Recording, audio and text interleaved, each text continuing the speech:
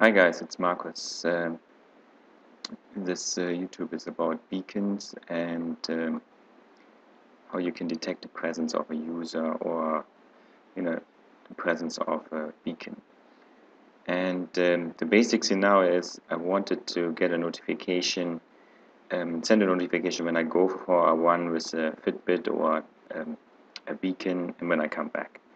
And the first thing I did is basically pick up all kinds of Bluetooth devices in the house and from the neighbors probably, and then I filtered them out towards the devices I wanted to monitor. So the interesting part was to discover like there's obviously different beacon types and what kind of information they broadcast. So most beacons are going to broadcast some sort of ID or UUID, and they're going to broadcast some RSS indicator, which is like a signal strength indicator. And if you have a proper iBeacon, they will broadcast more information like accuracy, which is basically distance in meter, more ID information, major and minor, and proximity string. And sometimes I also do a measured power. So you can use all these parameters with formulas to detect how far a beacon is, and then you can do something with this. So here again, here's a Fitbit, the Fitbit 1. The broadcast name is 1, and it shows basically basically gives me this RSS indicator. And the normal beacon here, there's a Rico beacon, it shows more information basically. So I have those, here's my Fitbit, and I have this Rico beacon here, which is a proper iBeacon. So we're going to play with those. So where is this being used? It's going to be used in, I see a lot of projects coming up in regards to proximity, especially in retail. So what the retail store wants to know is which merchandise or which corner of the store is basically more used or more frequently occupied versus others. So if you're a loyalty customer with a loyalty app, and if the store has Bluetooth beacons or other beacons, there's different ways of monitoring this, then they can pick up the flow of people in the store. So it's the same kind of concept, which I try to do here with my Raspberry Pi. So my basic idea is that I have the Raspberry Pi, which picks up in the first stage all the beacons and Bluetooth devices in the house, and then I try to filter them out. So here's the setup. So I have my Raspberry Pi with a Bluetooth dongle, and it picks up these beacons, which are like a Rico beacon, the Raspberry Pi, the Fitbit, a tile, which so I don't lose my keys. There's an Apple TV, there's a TI beacon, and then there is I have another. It's called Blue Light Beam, which can also broadcast iBeacon information. You can actually use also a computer which has Bluetooth low energy dongle or adapter or built-in and do the same stuff. So basically I collect all this information, I'm going to shoot this into IOTF using Bluemix and some Bluemix applications and Node.js, and then I dashboard this. And the idea is basically if the Bluetooth, in this case the Fitbit, is close enough, I will send a message. So here are the pieces of software I use. So on the Raspberry Pi I have a node.js and a mashup of a couple of Bluetooth applications, which are basically broadcast the Bluetooth devices which detects to via MQTT to IOTF. Then I have Node-RED for the orchestration. Obviously IOTF captures all device information, and then I use Freeboard to dashboard this stuff.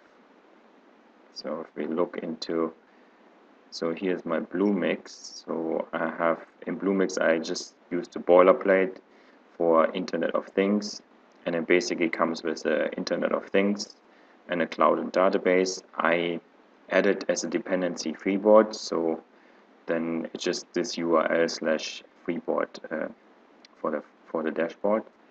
If we go to our devices, you see here there's a couple devices registered on Internet of Things, and here is my Raspberry Pi terminal. Raspberry Pi is right here. It has a Wi-Fi adapter and a Bluetooth connector. And so let's see. So if I start my little program here, it should start broadcasting. So it basically broadcasts all the Bluetooth devices. So if we go back here to my Internet of Things dashboard, we see that stuff is coming in. So the next thing is, if we go to node.js, we see that the devices are coming in here as well. So here are my MQTT messages. So if we go to a dashboard, here we see all the devices. So as I said, I only have these Fitbit and Rico devices. I'm going to switch on here my TI device, so it shows up. Then I have this Bluetooth blue like bean device that should show up too.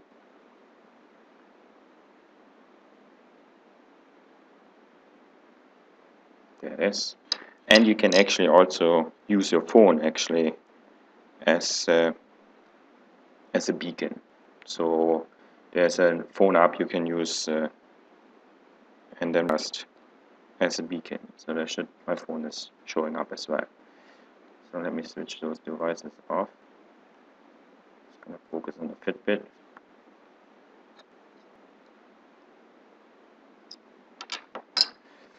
Okie doke. So if you look at the Fitbit, there's this RSSI indicator, which gives us an indication basically of the signal strength. So you can use this. So if I hold my Fitbit close to my Raspberry Pi, we should get a lower number. It's not very exact, but you know, it kind of works. So at least it detects the presence. So and if I take the Fitbit and put it away, then the number should get bigger. So based on that, we can set a range and use that range. So we go to see the presentation. Okay, so basically we have the Fitbit or a tile, and then the Raspberry Pi detects how close it is, and then if close enough, I use node.js to send a notification. So if we go here, so I'd set this flow up. It's not as complicated as it looks. So basically here, if I put the Fitbit back to we see that message is coming in. So that's one. So the message is coming in. So basically I use this message now to just hook it up to my notification tree. So I worked on notifying via Google Cloud Messaging, email, SMS, via Twilio, and Twitter. So now, since the thing is closed, we should get messages. Yeah, you see here's messages coming in from the beacon. So if I move it away, then it should stop.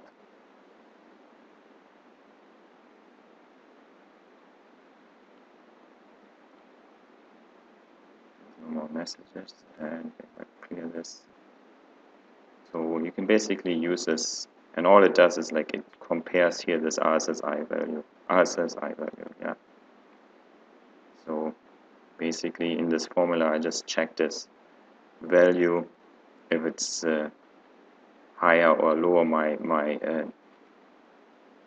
desired range, then I can send a notification. Okay, so that was another step. The other interesting discovery was that you can turn also your Raspberry Pi or notebook into a beacon. So if I switch on my, so any low energy USB stick, or in this case my MacBook. So this is my MacBook.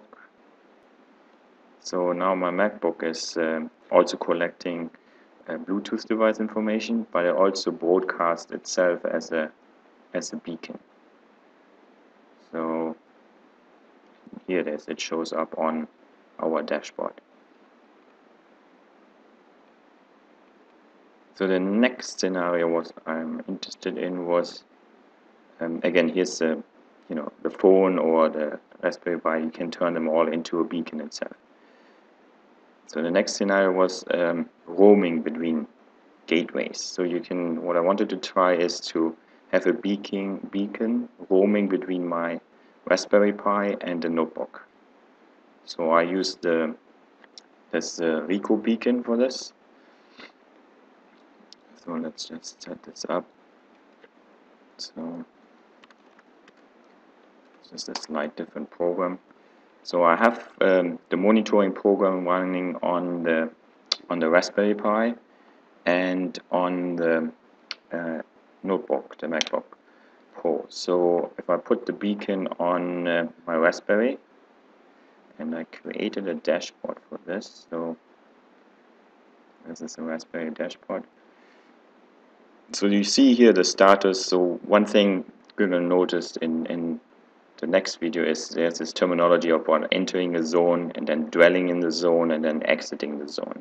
So at the moment we missed the state of entering, so I'm dwelling in the zone on the Raspberry Pi, and if I move this guy farther away, give him a refresh, then it noticed that the beacon left the zone from the Raspberry. So this beacon basically is now in the middle here, and we're going to move him over to the notebook, and we should see a similar dashboard for the notebook. So this is the MacBook Pro. So if I refresh this, it should dwell on, yeah, so now it's dwelling on the, and it's in the zone of the MacBook Pro, and it's not in the zone of the Raspberry Pi. And then again, if I move him over to the Raspberry Pi, the MacBook will notice that it's gone, and the Raspberry Pi will notice that it's there. So you can use this in the retail business, or you can use it for different scenarios, but this is used specifically in the retail business to monitor the people flow of people within the different zones of these beacons. Okay, well, how I set this up was basically the Raspberry Pi and a USB Wi-Fi and Bluetooth connector. I installed a couple of things on the Raspberry Pi. We'll note that down exactly in the GitHub. We'll put the code in there as well, and the PowerPoint I will put up on the website. Just drop me a tweet, email, or leave a comment. Don't mind that. So and let me know if you have any questions. Okay, thanks.